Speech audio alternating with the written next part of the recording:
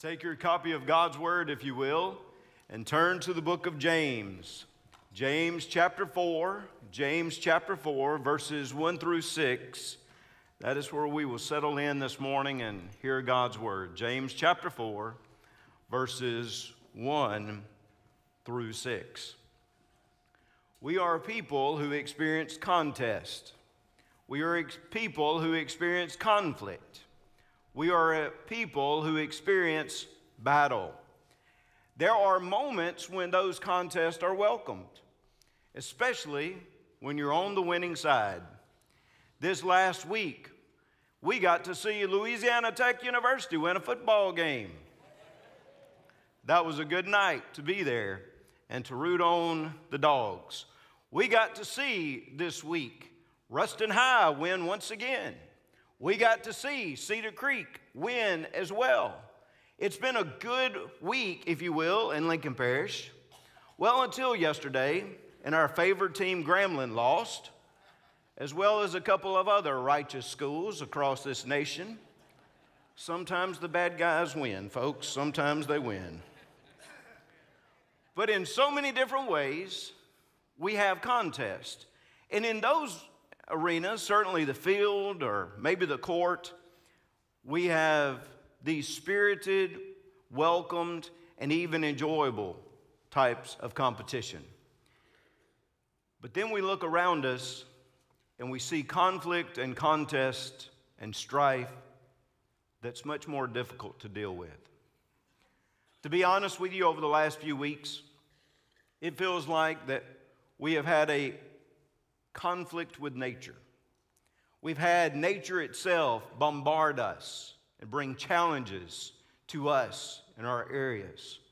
And I say to you this morning that we need to continue to pray, and we need to continue to give, and we need to continue to do what we can to minister to those who are in the middle of a challenge and a strife right now.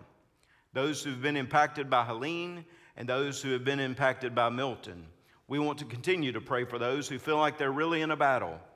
And we are grateful, by the way, for those who have deployed, a few of our members here, those at Rolling Hills who are there in Florida, who are helping to meet needs. We are grateful for that.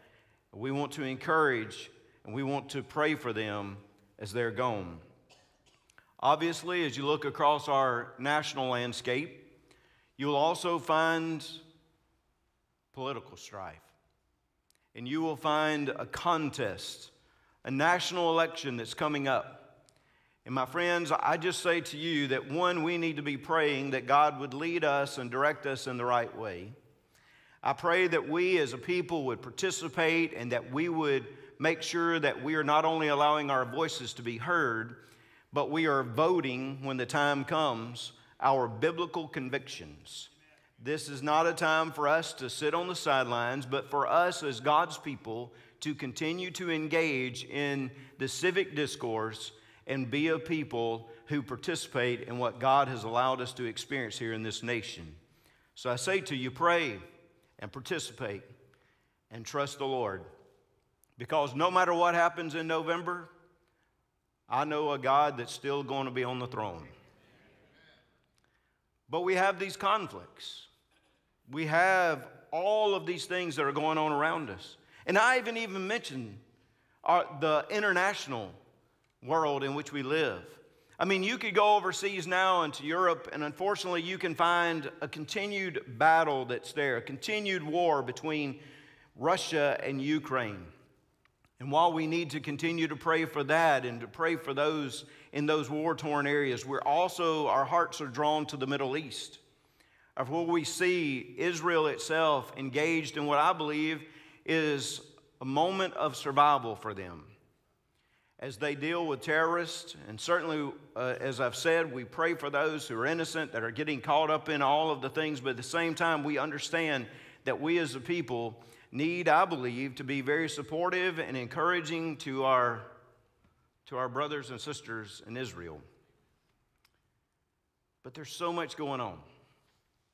So many wars and conflicts. And look, I've just scratched the surface this morning.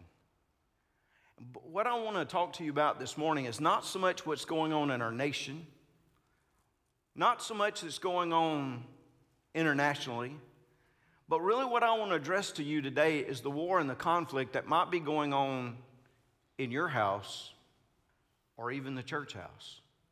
Because in James chapter 4, he addresses the idea of wars and battles, and he brings it home to us. And he talks to us about battles that we're fighting, battles that we should not be fighting, battles that we're fighting with others, battles that we're fighting with ourselves, and battles that we are fighting with God. And he addresses these head on. As he writes in James chapter 4, beginning in verse 1, "Where do wars and fights come from among you? Do they not come from your desires for pleasure that war in your members? You lust and do not have. You murder and covet and cannot obtain. You fight and war, yet you do not have because you do not ask. You ask and do not receive because you ask amiss, that you may spend it on your pleasures. Adulterers and adulteresses, do you not know that friendship with the world is enmity with God? Whoever therefore wants to be a friend of the world makes himself an enemy of God. Or do you think that Scripture says in vain, the Spirit who dwells in us yearns jealously? But he who gives more grace. Therefore he says, God resists the proud, but gives grace to the humble." So he says, where are these wars and conflicts coming from? In particular, he says, where are they coming from? Those wars and battles and conflicts that are among you. Did you notice that? He is talking to this church that's been spread out, a church that's been persecuted, a church that has been dispersed. And as he's writing to them, he says, where are the wars and the conflicts that you are experiencing inwardly? Where are those coming from? You see, they were battling each other. They were battling other individuals within the church of the Lord Jesus Christ. And see, this is a battle that we shouldn't be fighting. A battle where we are fighting one another, where we are battling others that also claim the name of Christ. This is a battle that we should not be facing. This is a battle that we should not be fighting. And yet, James realizes that it is something that they are dealing with. Wars, a general terminology, talking about the overall conflict. He says these fights or these conflicts that are in you, these are like hand-to-hand, like street fights. I don't know about you, but you might have been a part of a church before where it looked like more of a street fight than a worship service. He says here that you're having issues within the church. Now, at first, when you read that, you think to yourself, why would people in the church have issues with one another? When I was in high school and I began to serve at Blue Springs Baptist Church, where I was last week, when I was serving there, and I began as I really was 14 when I first led my first hymn there, and I sang my first special. Some of you remember the special. It wasn't too special when I would sing it, but anyway, when I would go there, I went there idealistically. I thought to myself, like, these are Christians. These are people just like I'm supposed to be, who, like, we're all on the same page. We're all about the same mission. We're all about the same purpose. I mean, it's going to be great. It's going to be wonderful.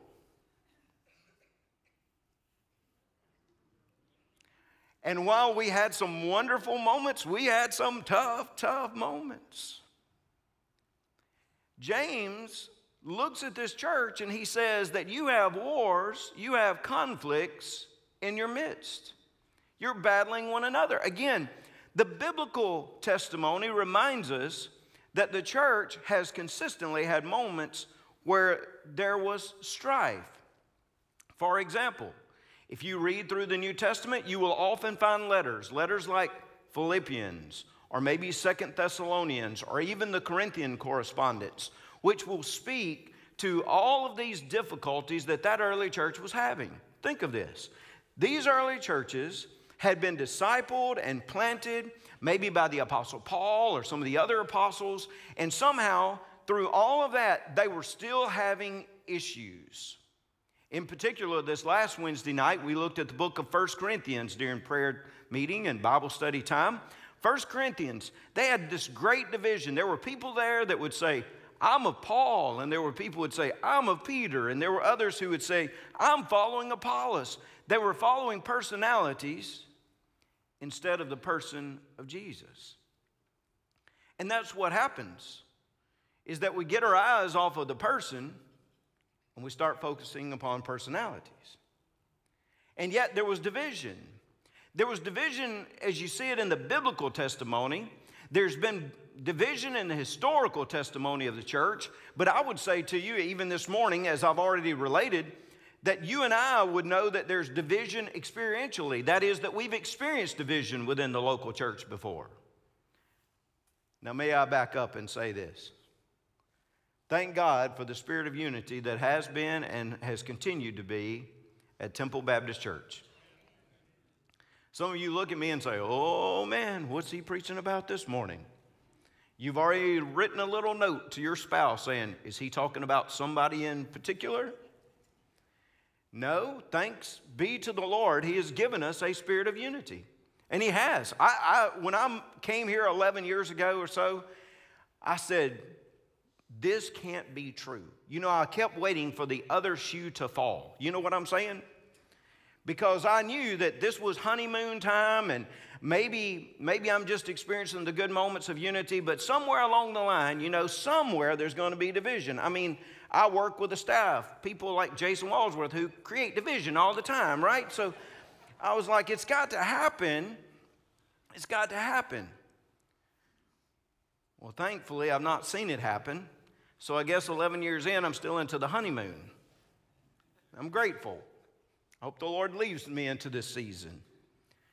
So why would you preach this today, Reggie? Because, one, it is in the Scripture, and I hope that you know, if anything, that I'm going to take the Scripture and preach it just as the Scripture says. But number two, you and I need to be reminded of what could happen, and we need to constantly work toward unity and pray for unity, because it can be a reality, if we're not careful, that Satan would divide us. I say Satan, but I'll show you in a moment, it's really ourselves that would divide from one another. What I will only say to you is that the biblical witness shows us that there can be division, the historical evidence, and even our experience would remind us that there can be division. Let me come back again. When I went to Blue Springs last week, and I got to preach, that was the first time I've been back in a long time. I think I left that church 26 years ago. I was but a babe. 26 years ago. It was funny because I would walk in and people would say, hey, do you recognize me? Now, you know, people change a lot in 26 years. Not me, but they did. They would say, Brother Reggie, do you remember me? Do you remember me? And thanks be to God, he would give me a spirit of knowledge, and it would allow that name to come to my mind so often. I think I got everybody correct. I didn't see anybody go off crying or anything like that, but I preached last week. I shared this Wednesday night, but I preached last week about how the enemy attacks at homecoming, because this was homecoming service. And I'd really struggled with what to preach. Leslie will tell you, like, I'm not one of these to go back and like just regurgitate something I've done before. I just want the message to be the message for the moment. Like this morning, like I want this to be the message for the moment. Let it speak now, because this is what God wants to do. So I said, I just want to pray. So I went back and I studied different notes and I looked at different things and I read. And I really struggled with it, but I did find myself back in the book of Nehemiah as I was just a few months ago. And I talked about the enemy attacking at homecoming, because Nehemiah is a lot about homecoming. And of course, you know, there was the attack from the enemy. So I preached it, shared it. People began coming up to me afterwards and said, do you know what's going on? I said, what are you talking about? Did the preacher talk to you? I said, look, the preacher called me about 3 months ago and asked me to do this. He told me he'd get back with me. No offense to him, but we preachers, we busy. He hadn't gotten back to me. I texted him on Friday and said, what time's the service? What should I wear? And what version do you use to preach out of? I said, that's all I know. They said, you didn't know anything else? I didn't know anything else. The pastor came up to me and said, I can't believe you just preached that message. I thought, I'm in trouble and never come back on this homecoming again. I said, why is that, Brother Gary? He said, Reggie, you just don't understand that, like, last week I was going to resign. I said, yeah? He said, yeah. He said, one of my deacons this morning is at home because he's mad at me. He's not even here. And I don't know what's going to happen with this church. I'm going to tell you that division can cause so much pain within a church. I saw it when I was there. I've seen it in other places. The battles, like the general sense of conflict, but also it seems the hand-to-hand battle that can take place in churches. What was happening here in this church or these churches that James is writing to? Well, obviously, they're having some type of strife economically because, again, back in chapter 2, remember, he reminded them not to show partiality to people based upon their wealth or their lack of wealth. He said you shouldn't show partiality. In chapter 5, he'll actually call out those individuals who are taking advantage of others. So there's that strife between the economic classes. And let me just say to you, class warfare may be practiced by our culture. It shouldn't be. But certainly it should not be something that is evident and reflected in our churches. Never. But this is what's happening. Also what you find is a condemning spirit. Where do you find that? Like verse 11, verse 12 that I'll talk about in a few weeks.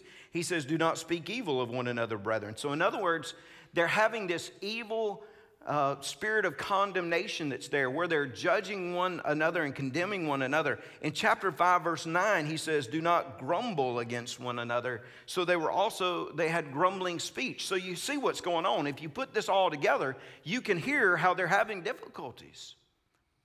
Why, again, would you have difficulties? Because I told you a moment ago that when I went in at the age of 14, I thought, idealistically, this is the church of the Lord Jesus Christ. We would never have a problem because we're the church of the Lord Jesus Christ. At least we wouldn't have a problem among us.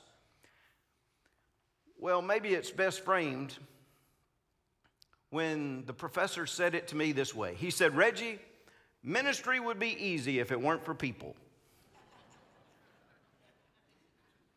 And then he said, but there would be no ministry because there would not be people.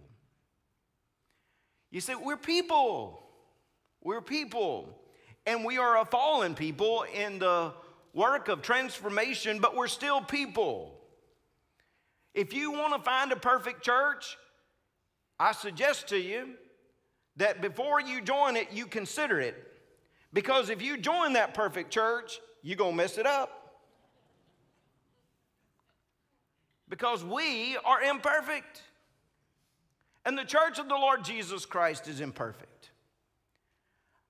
But I'm grateful that even in our imperfections and our issues, Jesus Christ still decided to die for us, to walk to the cross for us, and that he still holds out hope for us today. I am grateful for that. My friends, we need heavenly wisdom. My friend John King preached last Sunday, did an incredible job, didn't he? Amen. Well, that might hurt his feelings a little bit. I thought you might be a little more excited about it. But anyway, yeah, there you go. See, John, they're giving you a little affirmation there. But he talked about true wisdom and fake wisdom in chapter 3. And remember, there were no chapter divisions when James wrote. So what John preached on last week at the end of chapter 3 goes right along with the beginning of chapter 4. And what he said was, in verse 17, but the wisdom that is from above is first pure, then peaceable, gentle, willing to yield, full of mercy and good fruits, without partiality and without hypocrisy. Now the fruit of righteousness is sown in peace by those who make peace. In other words, he says for us in our churches, we need to pray for wisdom. We need to stop battling with one another, and we need to pray for true heavenly wisdom in our lives so that we can know peace. Look, again, the culture would love to see us in chaos and confusion. You know why? Because when we're in chaos and confusion inwardly, we are no threat to them. But when we stand united, when we stand as the people of God who speak the word of God, who carry the gospel of the Lord Jesus Christ in the power of the Holy Spirit, there is nothing, not even the gates of hell, that can stop us. But we need wisdom. We need wisdom. And we need to live united. Thanks be to the Lord that if you are a part of the local church, it does not matter your background, how much you make. It does not matter where you come from. It does not matter what you look like. But if you are a believer in the Lord Jesus Christ, you and I can join together and work together for that which is good and that which is holy. And I'm grateful for that. But instead of battling one another, we should be bearing with one another because we're on the same team. I do dislike it when I watch a ball game and I see teammates begin jawing at each other, especially when it's the team I'm rooting for. Because when I see that happening, I realize that something has transpired that has not just brought conflict, but now there can be a sense of disunity. And when you start hearing things come out of the locker room and all of that, you realize that that team is in serious trouble. Again, God has called us to be on the same team.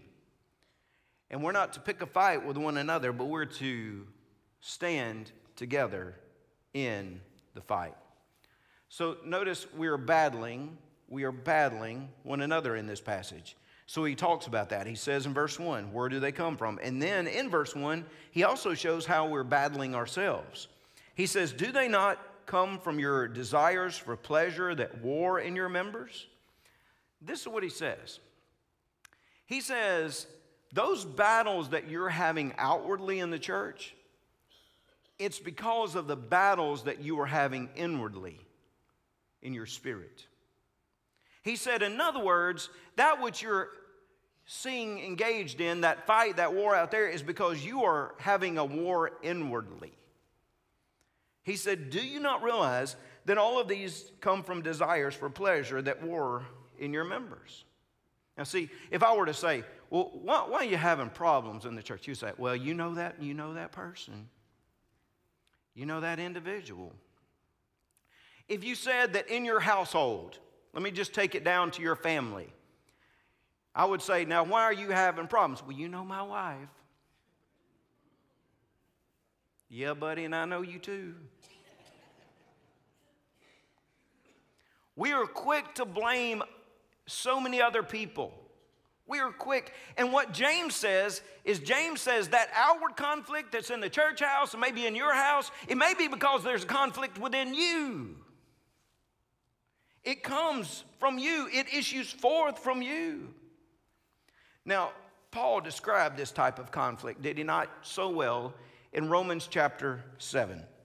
Romans chapter 7, verse 15, for example, he said, for what I am doing, I do not understand. For what I will to do, that I do not practice. But what I hate, that I do. Down in verse 19 of that same chapter, he said, for the good that I will to do, I do not do, but the evil I will not to do, that I practice. Verse 23, but I see another law in my members. Hear that same language that Paul used, that James used?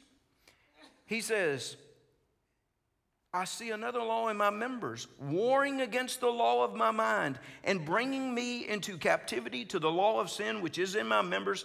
O wretched man that I am, who will deliver me from the body or this body of death? Paul experienced it. He said it's like an inward conflict. You realize that you can be saved and you can still have a conflict inside. That your heart, that your mind, that your thoughts, that they will battle with you. In verse 2 of James 4, he said, you lust and do not have. You murder and covet and cannot obtain. You fight and war. Notice he says you lust and you do not have. You have this desire and you do not have. Now, again, in the original manuscripts, you don't have quite the punctuation marks, okay, here, that you do in our English translation.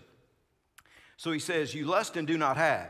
I actually think it stops there and he says, you murder or you kill because you lust and you do not have. Now, again, some of you just looked up. That's the first time you've listened to me the whole message. You just heard me say that. You said, what? They're killing people in the church? Remember what Jesus said in the Sermon on the Mount, Matthew chapter 5, which again, I've told you that James is what I call a reiteration of the sermon. And Jesus said that when you call your brother Raka or you call your brother fool, that you are in the danger of judgment, even in the danger of hellfire itself. Why does he say that? He says, because you've always heard that it's about murder, about the physical act, but I say to you it's about what you believe of other people and how you've already determined them to be worthless in your own mind. So here, I'm not sure that they have actually had murder take place as we would understand it in the church, but what they have had is that people have slandered other people and have destroyed their character and all of these other things. And he says, it is because of this desire, this lust that you've had, this battle that you have on the inside, because you want more and more and more, and you seem not to be able to obtain it. You look around and you think, oh, look at what they're doing in the church. Look at what they are and who they are. Look at what they're accomplishing, or maybe what they have, and you so want it that you are willing to do anything to get it. He said, this is the war that you're having inside. Again, going back to that passage that Brother John preached last week, in chapter 3, verse 16, he said, for where envy and self-seeking exist, confusion and every evil thing are there. In other words, when you are envious toward other people, when it's about your selfish ambition, then there is confusion. You're going to battle with others because you're battling with yourself. Because you have an internal battle and you're frustrated. You're frustrated. I don't know about you, but I can get frustrated from time to time. Okay, I'm out on a limb here by myself. There was no amen at all in that one. Some of you just looked at me like, Friends, I'll tell you, I get frustrated. I get frustrated all the time. Usually when I'm frustrated, it is because I have been battling with myself over something in my heart, in my life, my thought life,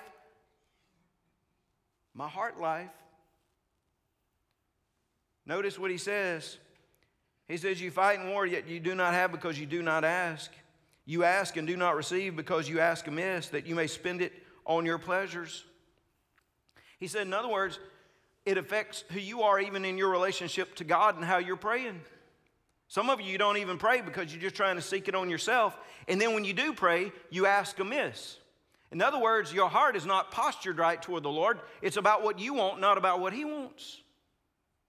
See, we go to God with the right lips often, but we just don't go to Him with the right heart. We come and we can say the right things, but our heart is far from Him. God, I need you. God, I want this. God, I need this. Why do you want that? Why do you need that? Is it because of your own pleasure, or is it because of the pleasure and the will of God? He says, you're battling with yourself. And listen, that battle, it can be so destructive when we're battling and we give in to our hearts and our thoughts. Because, again, the heart is deceitful above all things, desperately wicked. Who can know it? But those things crawl in and they try to infiltrate us. Now, I am old enough to remember that tragic and horrible day that we commonly refer to simply as 9/11.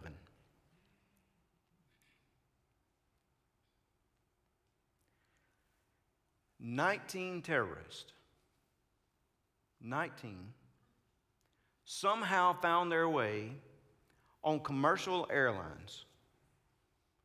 On 4 different commercial airlines, they found themselves. And before the crew could even realize it or know what was going on, they had already taken charge of those planes and they were flying them. We remember the tremendous devastation. They're in New York, they're at the Pentagon, even the airline that went down in Pennsylvania. It was tough to imagine that this could happen. Such a coordinated attack that they could somehow commandeer 4 different airplanes. But you realize, my friends, that's what our thoughts and hearts try to do to us every day. Before we know it, they're trying to navigate your course. Before you know it, they're in the cockpit and they're flying. And when they take control, they will lead you into a place of destruction. Because they love to infiltrate your life. Lust, pleasure, those things are not bad in and of themselves. Desires are not.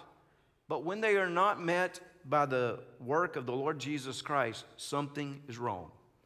What can we do then? You say, shouldn't we battle those? Well, let me tell you, you can't battle those on your own.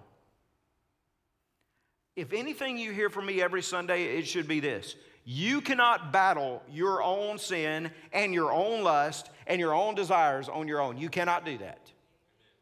If you think you can, Satan has already deceived you and you're on a path of destruction. When Paul wrote and he said, who will deliver me from the death of this body? This is what he said in chapter 7 of Romans, verse 24. He answered his question in verse 25, and he said, I thank God through Jesus Christ our Lord. He continued on in chapter 8, verse 1. He said, there is therefore now no condemnation in those who are in Christ Jesus, who do not walk according to the flesh, but according to the Spirit. For the law of the Spirit of life in Christ Jesus has made me free from the law of sin and death. You know how you can overcome that?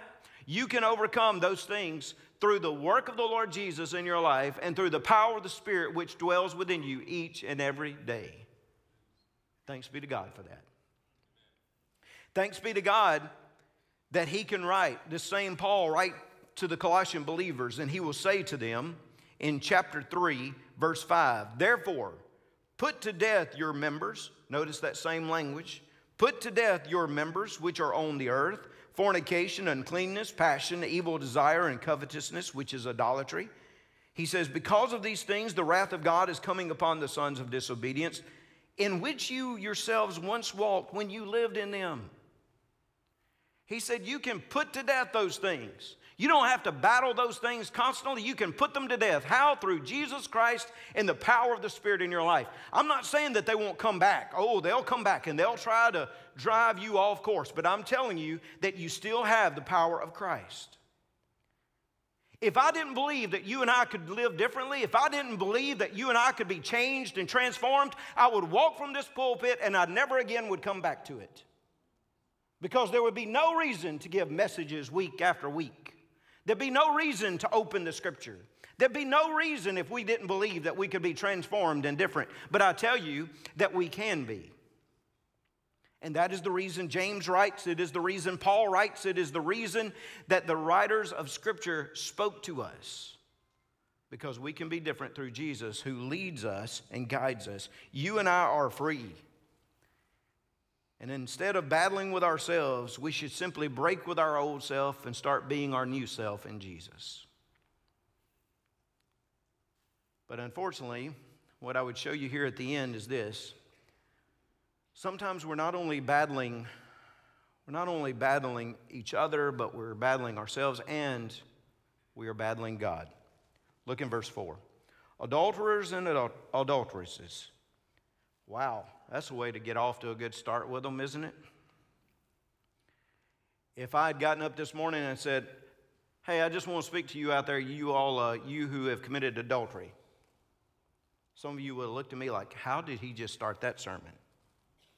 You think, why would James use such powerful and strong language? Well, listen to what he says.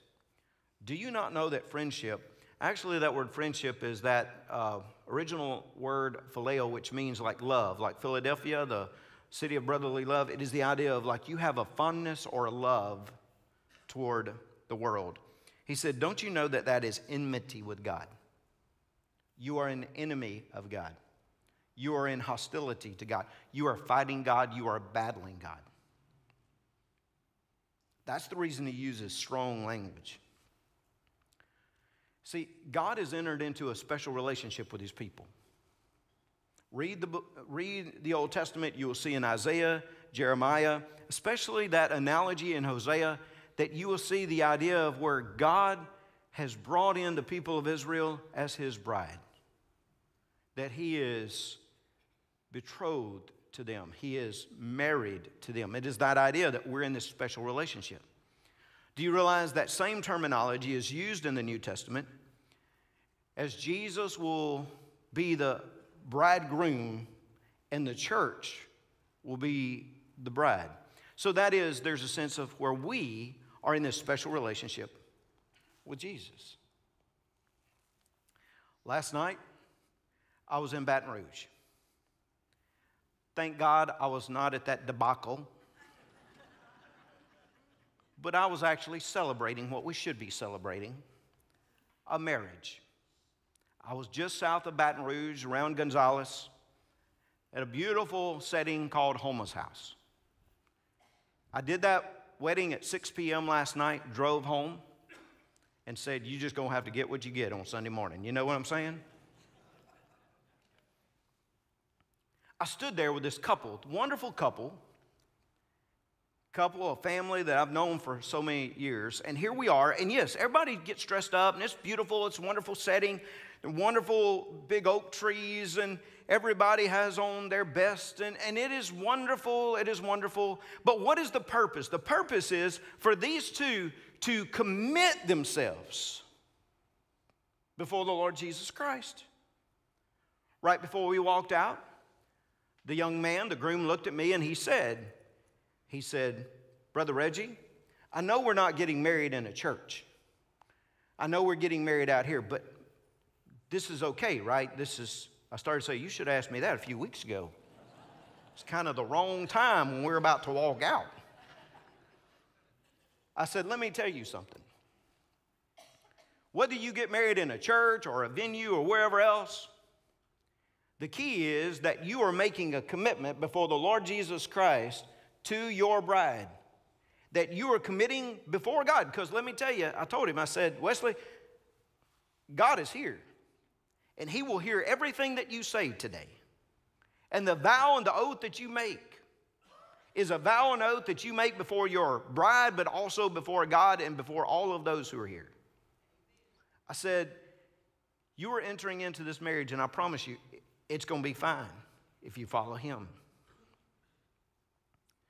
When you and I accept the Lord Jesus, when we commit ourselves, when we walk the aisle and we say, we want to be a part of the kingdom, or maybe when we go through the waters of baptism and we've communicated that we've already accepted Christ as our Savior, when we've done that, listen to me, it is the idea that we've entered into an exclusive relationship with Jesus Christ. And just in marriage, like there should be no outside influence that comes in to try to rock the marriage or to somehow disrupt the marriage. In your relationship with Jesus, there should be nothing else that would take priority over your relationship with him. Nothing. That is the reason he uses that strong language that you are adulterous. Why? Because what they have done is that they have battled other believers, they have battled themselves, and they have allowed lust and all of these things to win in their lives, and now they have compromised themselves with the world. And he says, you're being unfaithful. And if you're being unfaithful, you have set yourself against the God of heaven. Instead of being in an exclusive, wonderful relationship with him where you know intimacy and joy, you have set yourself against him with hostility. What is that compromise with the world? Some of you look at me and say, I thought we were supposed to love the world. The Bible says that God so loved the world. Listen, what he's talking about here is a world that is defined as a system that is set against him. And this is what Paul said to the Romans, as he said, do not be conformed to this world, but be transformed by the renewing of your mind, that you may prove what is good and acceptable in the perfect will of God. Why? Because the Spirit yearns jealously for you. Look, I always had a little issue when I was coming up of trying to understand Exodus 25 where God said that he was jealous. Because I always heard jealousy is terrible. Like, you're not supposed to be jealous. Why would God be jealous? God's supposed to be holy. You know why God has a right to be jealous? Because he is the only one that has exclusive right over your life and my life. You know why he's jealous? Because he loves you so much. You know why he's jealous? Because he is determined to have you. Determined. Think of that. Isn't that awesome? That the God of heaven is determined to have you. Because he loves you so much. And he wants you to know the experience of intimacy and spiritual growth. It is the reason he says in verse 6, but he gives more grace. Even in the midst of all of it, our God is the giver of greater grace than we could ever imagine. He still gives grace. My friends, what I would say to you is stop fighting him. Stop battling him. But rather, trust him. In chapter 2, verse 23, Abraham was called a friend of God. You know why? Because he believed. Trust him. Come to him. Give him all of who you are. Stop battling God and start believing God. And allow yourself to be found in that peaceful, joyful relationship with him. Folks, I don't know what's going on at your house. Maybe right now it's conflict. Maybe right now it looks like a war zone. Sometimes I don't even know what's going on at the church house. I think there's unification, but what I would say to you today is we need to stop fighting battles that we never should have been fighting. And we need to surrender ourselves to the Lord Jesus Christ and trust him. Some of you are where you are because you're fighting him right now. And I tell you that this day, on this Sunday, October the 13th, here in this place, it is a time to lay down your arms and accept the Lord Jesus Christ just as he said he was, the Lord of your life. Would you give yourself to him? Would you stop fighting? Would you stop battling? And would you trust him for a relationship of love and intimacy? Let's pray together. Father, we come to you this morning. We pray even now that you would work, that you would speak, that you would make a difference, even in this moment of commitment and invitation. Thank you for who you are. In Jesus' name, amen. Would you stand?